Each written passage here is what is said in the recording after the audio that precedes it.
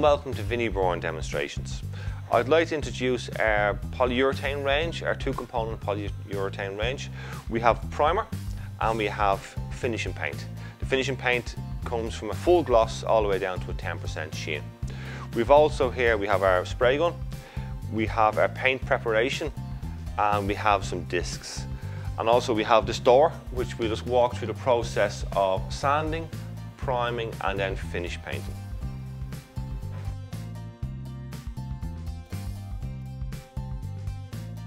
Okay, I'm just going to remove the handle and the hinges. Then what we're going to do is we're going to degrease the door. We're going to remove any grime or dirt that's on the surface. We're going to sand it. In this particular panel, it's not bad. I'm going to hit it with P240 grit, which will be fine. I'll clean it off, and then that'll get ready for the next stage, which will be the priming stage.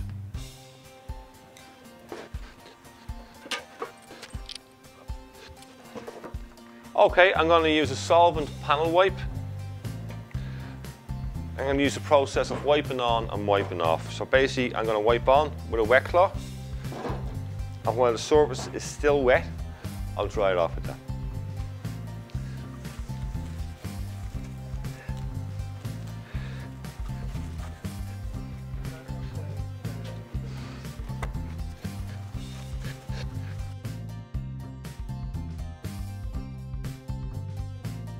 The surface is quite good in this, so what I'm going to do is I'm going to key it in with P240 grit, so it's not too rough. I'm not going to give myself lots of work here as such. It's different from wood to wood. This is a hard wood. If you're using soft woods or even MDFs and all that, you may need to use a slightly coarser grade.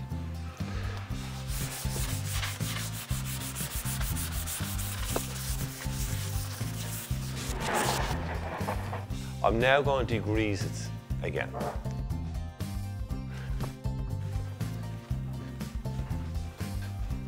What I've done there is I've sanded with 240 grit. I've cleaned the surface again. I've degreased it again, so I've removed any sand and dirt, wherever. Another thing I would mention at this point is you should always do a check. If you're painting something that has been previously painted or lacquered or varnished in this case, they may have used a cheap product before that hasn't fully cured. So if you go ahead and paint it, you may have paint reactions and paint problems. A way around that is just to do a simple little test in the corner, see if you get a reaction, any problems with swelling or anything like that. If you do, you must remove that clear coat, that varnish, it must come off. So that means a lot more sanding and using maybe nitrocellulose thinners to completely remove the old coat. Okay, so now we'll move on to the priming process.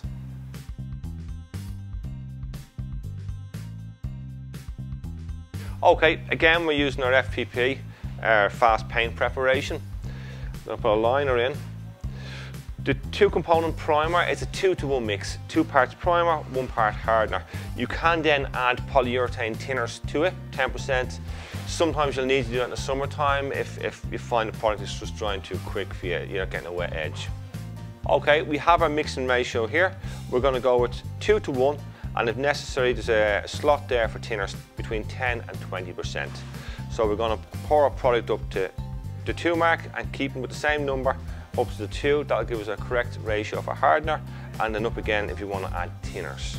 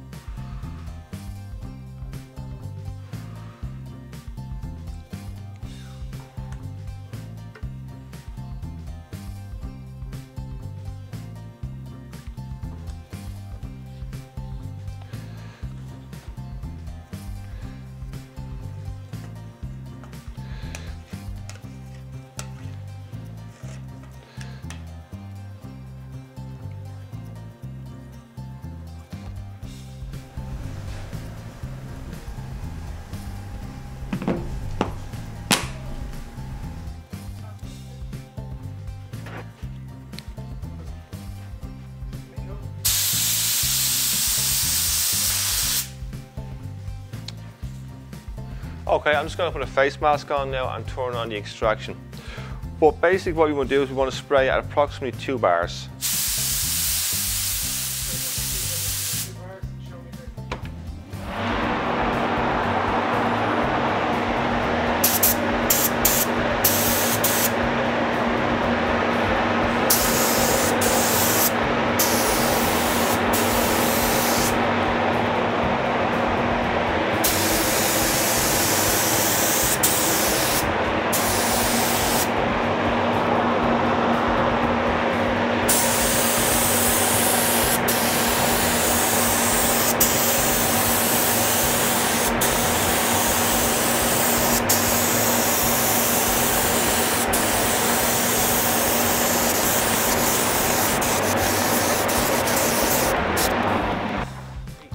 We've applied our first coat of primer. Now there's 2 approaches to this. One, we can do this, we can put 1 full coat on, let it dry for about 4 or 5 hours, come along and sand it down with P240 grit, okay? Have a look at it and see does it need another coat of primer. If it does, then we repeat that whole process again.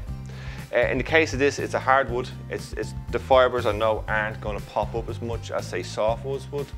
So what I'll do here is I'll only give it about 10-15 minutes to flash off, so a lot of the solvents will evaporate from it.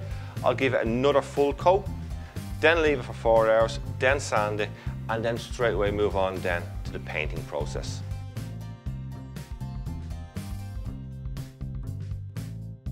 The primer's now dry. We've given it 4 hours to dry.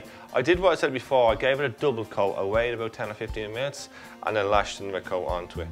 As I said before, it is a hardwood, so it's not going to give me the same issues as softwood would with the amount of fibres that would stand up. Because I'm only doing a door, normally I'd use a sander. I'm just going to use a hand pad, so I'm just going to give it a flick down with P240 grit sandpaper.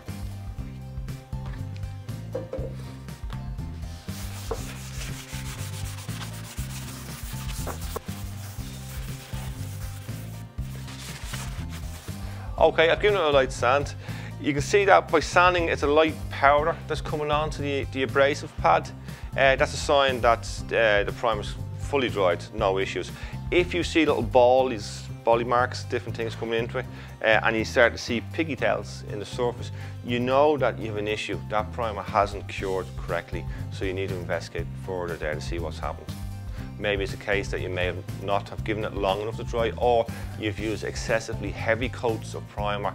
In that case, it slows the process right down. You may need to give it 24 hours before you can actually sand it.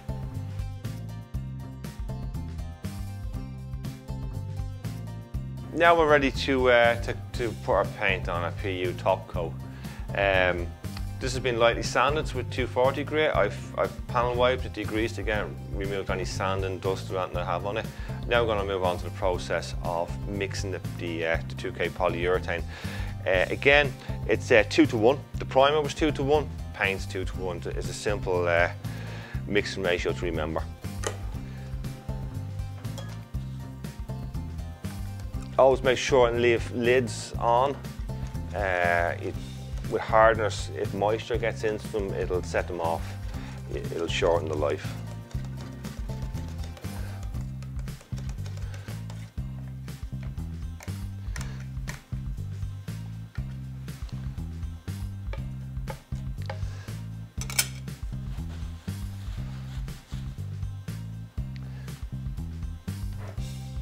Mixing ratio, 2 to 1.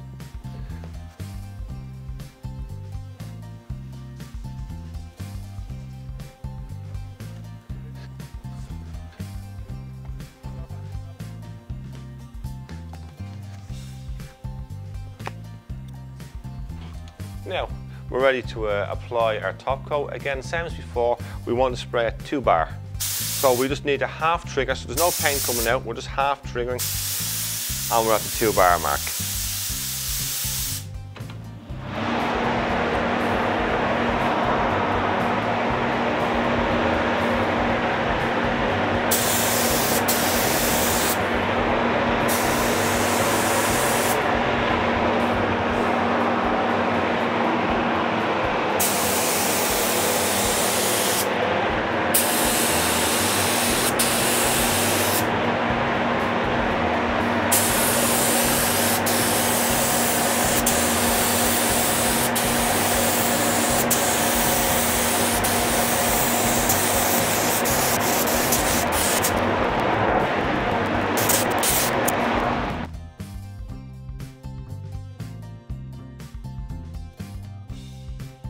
Okay, we finished now.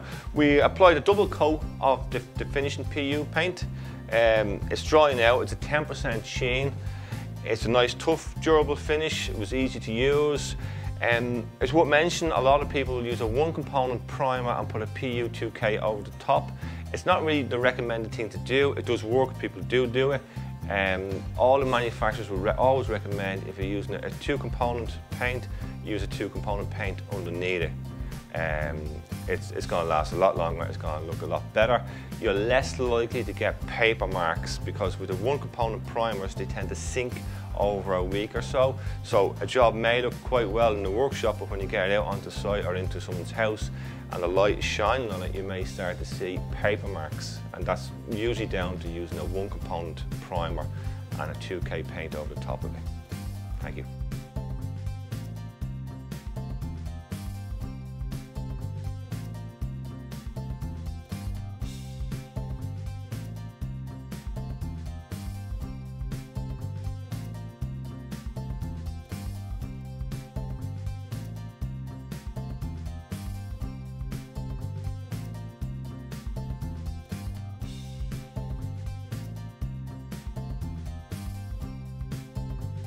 If you have any further questions, please contact an advisor at vinnieburn.com.